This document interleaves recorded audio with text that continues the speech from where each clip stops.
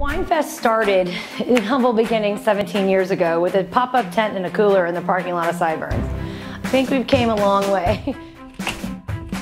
It's a real honor tonight to feature the wines of Domaine Maison Juan. Ça me semble très bien. Comme ça, je peux parler français, tout le monde me comprend. Ça va très bien? Oui? It's a real pleasure being here and being able to share the love and the passion we have and my family has had for Burgundy for so many years. We have a tendency not to like to do anything twice, but this dish is, in my mind, made to go with Chardonnay and white Burgundy. We're very fortunate this year that with the growth of Winefest and the growth of our events, we're able to increase our donations to the Bern Laxer Memorial Scholarship funded through the James Barrett Foundation. You know, my father had the foresight to buy a lot of these wines in large quantities that we could cellar and enjoy so many years later. And tonight in the Legacy Dinner we have an opportunity to showcase wines going back 50 years that Bern purchased. I think he is somewhere looking down upon us tonight and smiling. Riesling from the 1960s, California Chardonnay from the 80s, and then we're going to go heavy Bordeaux going back into the 1940s through the 1950s and 60s. We're going to finish with a 1939 Sauterne. We're going to decant all the old wines the way that Bern wanted these wines to be done. Favorite thing of Winefest this year would be in the way we split up seminars down at the hotel. This is a blending seminar, and blending is one of those components as winemakers that is really fascinating. It's probably the funnest thing I get to do as part of my responsibilities at the winery. So the wines in front of you are actually straight from barrel, so nobody's tasted these wines except for you guys in the room. Then Jesse Lang took those votes from everyone in the seminar, made 3 blends, and everyone picked a favorite from there, and most people picked blend number 3. That wine will evolve, and as it evolves, he'll use that as the guide and the footprint to blending a Bern's cuvee for us. The real fun for Winefest for me is the soiree, which is the cocktail party on Saturday night.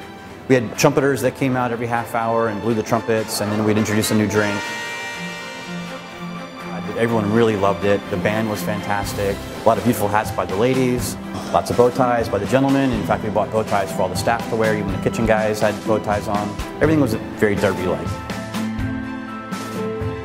We were very fortunate in that we were able to expand the footprint of Winefest this year, which allowed for a few more tickets to be sold. For the grand tasting event, which was for 1,200 people this year, we try to make anywhere from 600 to 700 portions of every canapé, depending on what they are. The things that we know are going to be more popular, we make a little more of. I know the cheese booth, we had about 1,400 pounds of cheese this year. So we have 232 wines from around the world. Everything from the world's greatest Burgundies to wonderful Super Tuscans to icon wines from California, as well as great values from around the world. Doors are now open. Greeted guests with a beautiful red, rich velvet lounge as you walked into the first tent, which features all of our United States and Southern Hemisphere wines. I think set the tone for moving into the other areas of Winefest. Also had a Chandon Champagne patio with their American Summer. And then as you stepped into Sideburns, the New Haven area, we featured Belvedere and Belvedere cocktails, all in rich shades of blue and white. As you left the Moet Hennessy Oasis, we took you into the VIP lounge, which truly is the pinnacle of the Oasis. This year, we featured the emerald green of the Dom Perignon bottle. I do regret missing the penguins walking through. So I had a good time actually getting to go out and actually talk to everybody instead of constantly just being running around. But it also served as a great way for our sous chefs to get to show off. They all did an amazing job running the food booths. We had a new area called the Lounge du Fromage, which we themed it with disco balls and had great music, and it just became the place to be in all of the tents.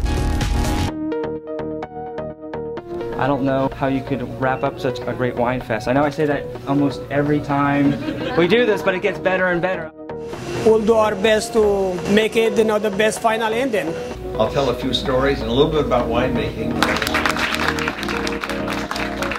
This year is going to be our 18th annual Winefest. It will be held April 16th through April 20th, 2015. We are really excited to also keep our expanded footprint, add some more champagne brands and liquor brands to the portfolio. We look forward to welcoming you back to all of our wonderful events, and we'll see you there.